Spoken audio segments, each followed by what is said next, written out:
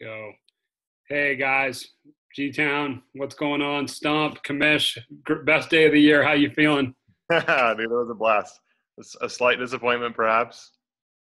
A six-man, a six-man draft party isn't quite the same thing as a 9 or 10 man draft party.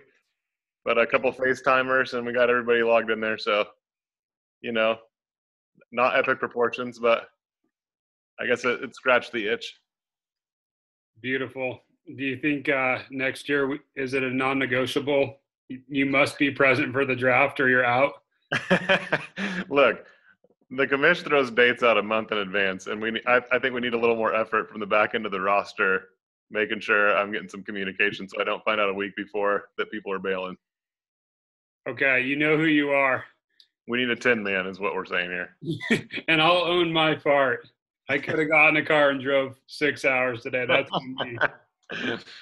It was so rough, man. I was as late as last night at 10. I was texting with my pilot, and we were walking through different strategies, and I was like, "This guy's 70 years old. Like, I don't know if that's who I want flying me through fog and smoke, but I was calculating the risk." So, all right, let's also, real quick, I just want to say we got between the Hood to Coast and then the Labor Day weekend. It's hard to actually get everybody together. I get that, so don't feel too bad, but feel pretty bad. A little bit of grace from the commish. So those of us that missed, there's a little bit of grace for you, just a little. So, hey, what we're going to do is we're going to take each roster. We're going to break it down 3 ways, and there's going to be a minute on the clock for each team. We're going to do 3 things. Number 1, best value pick. So we'll go through and say, here's what the picks that we think were great. We're going to rip on each guy a little bit. Worst value pick. And then real quick, rapid fire, we're going to give our best guess at records. Now, just league historian, I want you to know, we did not think about this, so don't add everything up and say, it's impossible mathematically for those. We know. We're just making stuff up. So we're going to start with the Stizhawks. And best value pick, Stump, what do you think is your best value there? And by the way, this excludes keepers. Yeah, of course. Yeah. I'm going to go with – honestly, I'm going to go with Tyreek Hill. I'm going to be bold right there. That dude finished 7th last year in our league at receiver. I think he's going to get more touches this year. Maybe not match the touchdown output, but I think the yards and catches are going to go up. And I think he's got some low-end wide receiver 1 value for $21. That's exactly who I was looking at, so we're on the same page.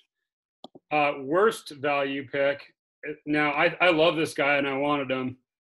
But I think Kareem Hunt at 47, that feels high to me. I don't think it's bad value. It's just not great value.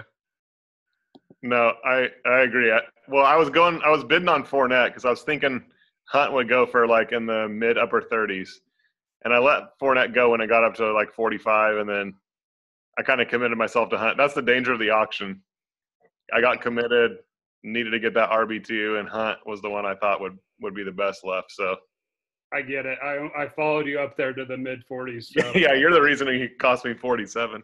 All right. Record, looking at it on paper, what's your guess for your record? I'll go I don't even remember how many games we play in the regular season. 14 maybe? I'll go 8-6. 13. 13? Yeah. 7-6. 8-5. All right. Next team, Bosby, the champ. What do you see there? This is all spur of the moment, guys. So best value pick. I already know mine. I was stoked to get Kelvin Benjamin at $7. $7 for Benjamin. He's a guy that I don't love, but honestly, that could be a wide receiver too. That's not out of the question. It's at least a solid 3rd receiver for $7. That's a great value. Yeah, I was excited about that. So, worst value pick. Still looking. Probably $15 for Chris Hogan, even though I like Chris Hogan. You and me had the same guys targeted. we bid each other up on a lot of stuff, man. I was hoping to get him for about 8 or 9. So yeah, I could see him stealing some of that Edelman role. Yep, that's my hope. So is he playable? Probably not, but I'm glad I have him. Yeah. Record on paper. Oh boy, this one's got some X factors. If Luck is back within say 2 or 3 games, then I'll give you 8 and 5. If Luck is out for 6 or more, I'm going to give you 6 and 7. I'm saying 7 and 6. Put it on the board. All right. Big Daddy. We're not allowed to use keepers? Is that what you said? Oh, man. Shoot. Wow. I'm going to go with I love looking at this one. I love that there was $34 spent on Eddie Lacy, Thomas Rawls, and the Seahawks defense. That doesn't even include C.J. Anderson. Wow. Give me Lacy for 10. I'll take that as the worst. That's by far the worst. That's horrible. That's horrible, Dad. That's so bad. Okay, best value pick. Okay, we're done with that segment. I'll go Pierre Garçon for 4. He has a couple decent ones. Carr for $1 or Deshaun Jackson for $1 are solid too. Same with Kenny Britt for $1. Deshaun for $1. Let's do that. Yep. Record on paper. 3 and 10. 4 and 9. Put it on the board. Okay. All right, we're to Paulie. I got to say before we start the clock for Paulie, I've already sent him 2 trades today, and he denied both of them. He's engaged. The first trade was a joke. I mean, I thought there's no way he's going to take it, but he responded both on the app and text. Whoa, this is great. I'm so stoked. Keep. I almost want to give him a positive name. Yeah, keep rejecting my trades, Paul. This is awesome. Love it. Okay, value pick. Paul, looking this thing over. The one that keeps popping out to me that I thought, crap, I stopped too soon was Jordan Reed for 18. Okay. Honestly, I like Paulie's team as one of the top couple teams. But there's nothing here that makes me go, wow, that's a great steal necessarily. I mean, Julio for $10 cheaper than last year, or 11 or 12. I mean, I think he was like 72 maybe last year. 61. Can't complain, but that was still one of the highest. Yeah. It comes down to the Zeke suspension because 61 could be a steal. That's true. Okay, worst pick.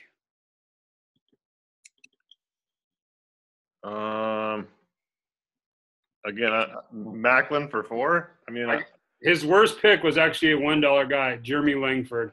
Terrible. That's not. Yeah, is he even still the backup or the start? I think he got cut today.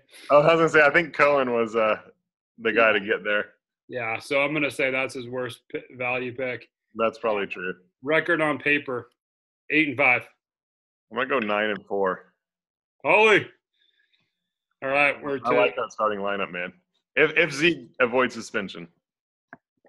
I agree. All right, we're to the G money. I don't think it's going to be the luckless chumps, dude. I'm telling you. I made on the bold prediction a vlog or 2 ago. I picked G for the playoffs. This is a solid squad right here. Best value, I think it's a $2 guy, Duke Johnson Jr. Okay. I actually like that a lot. I like that. Yep. I'm looking at. I think Des for 33. I'm not sure he's that far off the. Well, and Pryor for 26. Both those guys are kind of in that tier right below the elite, and for like half the price. Yeah, those are pretty good. I like that. All right, worst pick. I like the player, but I don't like the role. So I'd say Derrick Henry for 18. 18's expensive. That was my fault. Sorry, G. I really wanted Henry, and I needed another back, so I just kept bidding because I had money left over. This is it's an interesting squad because Breeze gives you so much value at quarterback. What's going to happen with Adrian Peterson, Moffitt? Not much. He's going to be fine. Okay. Okay, I don't know what to do with him. 600 to 800 yards and 6 scores. Never playable. Okay. All right. Yeah. So he's going to need Paul Perkins to step up. Yep, totally. So all right, Schwab. 7 and 6 for Gentry regular season. Okay. Yeah, I'll right around 500. I'll go 7 and 6 too. All right, Schwab. Best value. There's two I like here, and neither of them were cheap. But I'm going to go with Michael Thomas.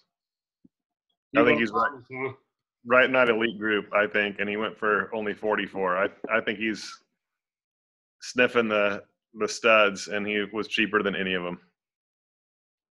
Okay. I'm down with that. Worst pick, I'm going to say Devontae Adams. No questions asked. $20. Okay. What makes you say that?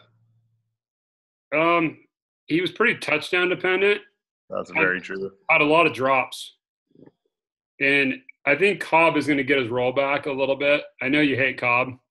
Rodgers just he throws it to who's open. So it doesn't matter who's out there. So he can have who's their fourth string guy, the white guy? Janis? Yeah. Janis is pretty good in that offense. So I don't know. I mean, he's a decent receiver, but it's just not the sweet spot, I don't think. Or 20. He doesn't get those 12 touchdowns. Then he's going to drop back down to earth. Yeah. He dropped Schwab. Dropped a few TDs as well. So. Yep. Schwab 8 and 5. Okay. I'll go 8 and 5 too. I can see a 9 and 4. I like Schwab starters. All right, Coog's team is so interesting. It is. His top 4 that he spent on were all receivers, which is kind of funny because he got 3 studs, and then the next highest is Jamison Crowder, who I like. 13's not bad. Fat Bob, Robert Kelly for 12. Outside of that, I can't pick too much. Best value, I'm going to say actually, and it's dependent on his roster, but I think Kelly at 12 is the most important piece because now he actually has an RB2 that's going to play.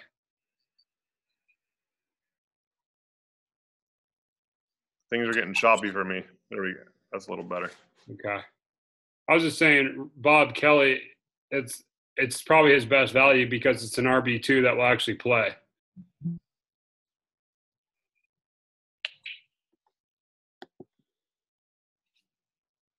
I can't even hear you. All right. Sorry about that. We're back on here. So we're talking Coug squad, best value. Yeah, there's a few guys. Worst value. Let's hit that. I don't hate any value on here, dude. I don't either. Record, 6 and 7. 6 and 7. I'll go 7 and 6. Woodcocks, best value pick. I love the AJ Green. I think he's gonna have a monster year. 47. Yeah, I just like how much depth he has. A lot of guys that play on his team that actually get minutes. This is the one that was a conundrum for me because he has like 5, 6 backs and receivers that are potentially startable. AJ's the only one I like though. Yeah, AJ at 47, best pick. Worst pick, I'm going to say with authority, Lamar Miller. He's trash. I don't love Lamar. No. I'm not excited about Lamar. Ingram kind of scares me. Terrence West. None of the guys excite me. Crabtree's fine, but he doesn't have elite upside. Montgomery could be pretty good. Woodhead for 5's nice. I mean, Emmanuel Sanders for 10, nice and startable. And then he just doesn't – there's no makeup factor with Phillip Rivers where if Lamar Miller goes for 38 carries and gets you 118 fantasy points, your quarterback's not going to drop 500 very often. So right, limited upside. I'm going to say Wood 5 and 8. I'll go 6 and 7. All right, arm healer, best value. I'll say Adam Thielen for $1. I was looking at him and Golden Tate for 14. I like both of those. Yeah, Tate for 14 is good too. Yeah. I thought Tate was a little overrated on lists coming into this thing. I thought he and Marvin Jones are going to actually end up pretty close, but for $14, he's not going for like 26 or anything like that. So that's pretty solid too. All right, worst value.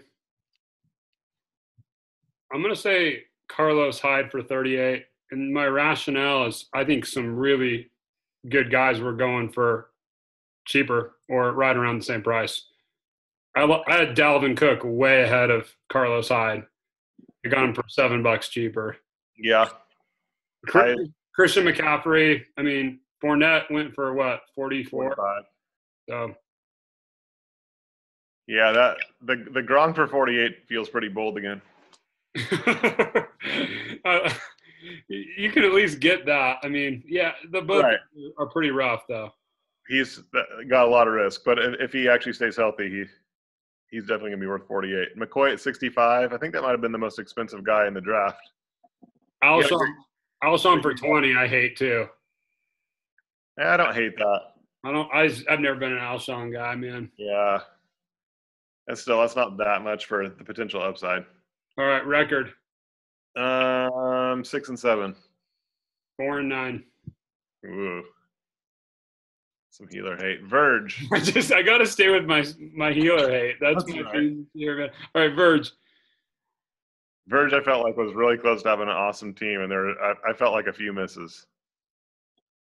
What were his misses? Carson Palmer and Eli as your two QBs. Yeah, I don't love that. I mean, Carson might have a bounce back year. I just for $1 you could have Derek Carr. I mean, he'd spent $2 on. He spent $5 on two different defenses, and that could have been Jameis Winston and Kirk Cousins, and I would have felt a lot better about his team looking at it on paper. Yeah. Yep. And then he's a running back short. I think he drafted all the rookie running backs. Joe Williams, which was awesome because he went on IR today. Marlon Mack, Chris Carson. He had a 3 on his bench. And then Joe Mixon on top of that. Anyway, if Luck comes back, T.Y. Hilton at 28 is going to look nice. If Luck misses 4 or 5 games, T.Y. could suffer. Yeah, that's a really good value with that guy's stats the last few years, man. Holy smokes. Yeah. I mean, he's had elite level stats. It's crazy to think about. Yep. So that's good. That's best value. Worst value on his thing, I'm going to say this is going to hurt a little bit, but Joe Mixon, whom I love, but he's in a 3-headed monster, and that's not changing anytime soon. That's going to be what Verge's team hangs on because he doesn't have any backs that he can pop in there. After David Johnson, it's just Mixon, and it might – I mean, if it takes Mixon 6 or 8 weeks to take that starting job, that could be a rough go for a while. Yeah. With that in mind, I'm saying 5 and 8. I'll go 6 and 7. David Johnson's still there. Yeah, exactly. DJ can single-handedly win some weeks. I like Martavis too. Jimmy Graham, I think, has a good year. Jordy, there's some nice pieces there. Now here's the real recap of the draft. Every year our league gets better, and this year is no exception. It's actually like hard. It's great. This is the second year in a row I feel like where I look at them and I definitely don't hate any teams. Big Daddy would be my low end, but there's a lot of squads that I'm like, ooh, if you just look at their starters, that's gonna be a tough matchup right there. I agree. I love that. Before we sign off on this edition, let's just break down the rookie running backs in terms of fantasy. I'll read off a few names. Let's put them in order. How do we think they'll finish? Fournette, McCaffrey, Dalvin Cook, Kareem Hunt, Joe Mixon. Everyone would say those are the top 5 guys. How will they finish in fantasy points this year?